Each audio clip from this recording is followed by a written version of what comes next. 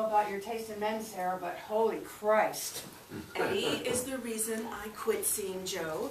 Aren't you happy about that? Well, yeah, I mean, I could see what you liked about Joe. Everybody liked him, but when he, got busted, but by the feds, I mean, he was the life of the party right up until the feds came and got him. Joe had such a great sense of humor. Yeah, he was always entertaining. But you've really lost it after the Blue Man. I mean, just, I don't know. Everybody liked him. Oh, he had a great sense of humor, too. Yes, he was very entertaining. But after the butcher shop got busted, that was enough for me, but not you. You went to see him in jail. Not anymore. Well, not since you took up with the Balloon Man. I mean, you've really lost it this time. It was love at first sight. You know that love doesn't always make sense. It usually makes more sense than that. He made me a heart of balloons. Well, Andy talks to Susan. Oh, look, I know how much you love Susan, but she's gone. You got to get that through your head. He knows things only she would know. Well, the first time I met the Balloon Man, he came in here with his imaginary friend, and he ordered 2 hot fudge sundaes, melted all over the counter, made a big mess, and I didn't even get a tip. He's harmless. Well, Andy has an honest job. If it was honest, he wouldn't have any money. He's an artist. Half the time he sits out there and makes balloons and he stinks. God knows what you see in him. I can't put it into words. It's like I found my soulmate. Oh, any business? Nah, just the 2 of us. We're lonely. Whoa. Oh. Thanks, Miss Lois. Hey, Ron. You know that guy? It's Blue Man Eddie. Sleeps outside in his van with about 1,000 balloons stuck to it. I guess that's one way of keeping people from screwing at you. What else do you know? Well, he sits on the sidewalk talking to himself in the rain. I've seen people you'd never expect stop and buy those balloons. I bet they're full of heroin or crack, but that isn't my business. Well, that would explain it. But you know what really gives me the chills? What? The way I saw him sitting out there one day. It's like he's always been a part of the sidewalk. Yeah, first time I saw him was late at night. Ran through the park for a guy to skip bail. You know, Eddie, banging his head up against a tree. Thought to myself, who the fuck is this guy? It's my job to find people, try to stay aware who's in the area. This character came out of nowhere. And you know, that is Sarah's new boyfriend. Tell me you're kidding. Nobody can pick him like Sarah. You might want to rethink that one, dear. Haven't you ever been in love? Yeah, here and there, but never started out that crazy. What makes you so high and mighty? You're at the Cameo every night. I'm there on business. Guys skipping bail, breaking out of jail. It's the first place they go. Shit, those ladies just trying to get by. Somewhere along the way, you could say they took a wrong turn. Doesn't make them bad. You know, watch out for each other. Cops ain't gonna help us down here. I didn't mean it. Those ladies are my best customers. But the girls missed. Did you hear that? Yeah, when I got to work, everybody was talking about it.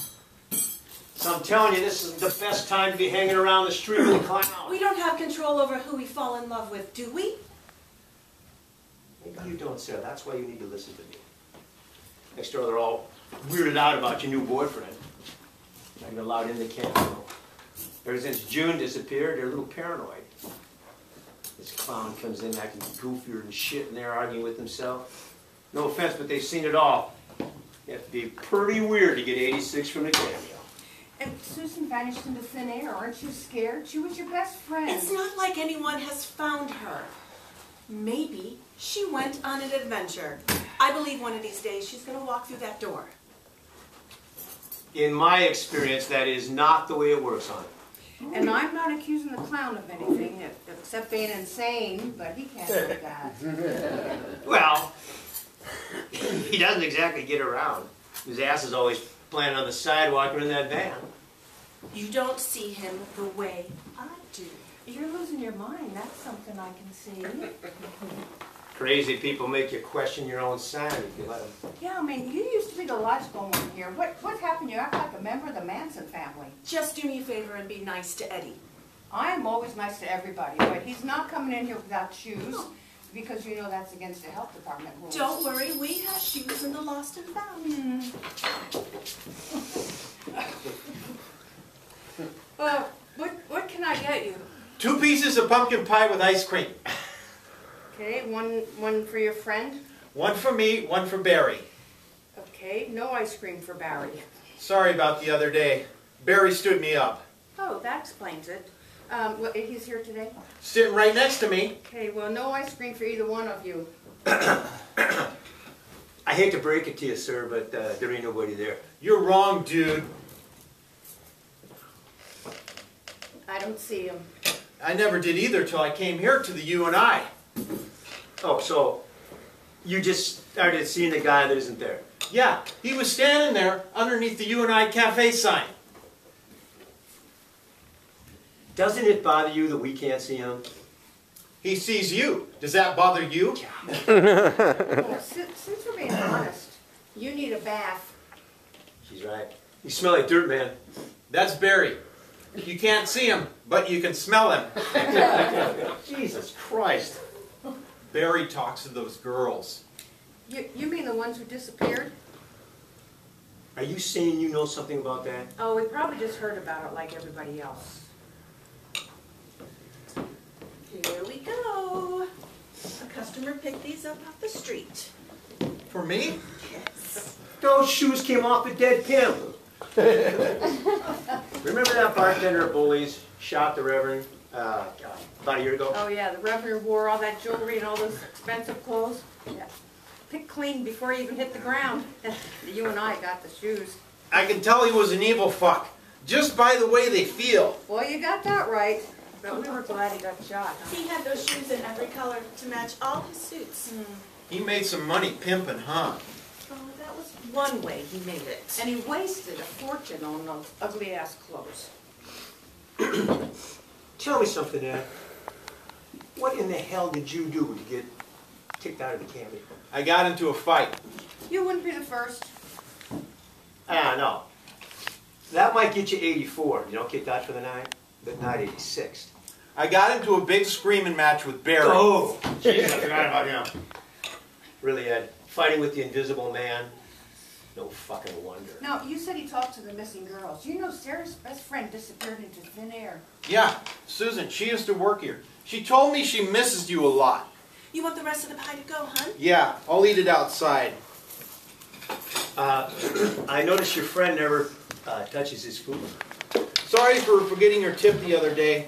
I hope this is enough. Here you go. Come on, Barry. Damn, guy's a fucking nutcase. I don't care what you think. You don't know everything. Susan? Susan's gone. You know that. No, look, she's standing right here. I told you she'd come back. We don't see anything.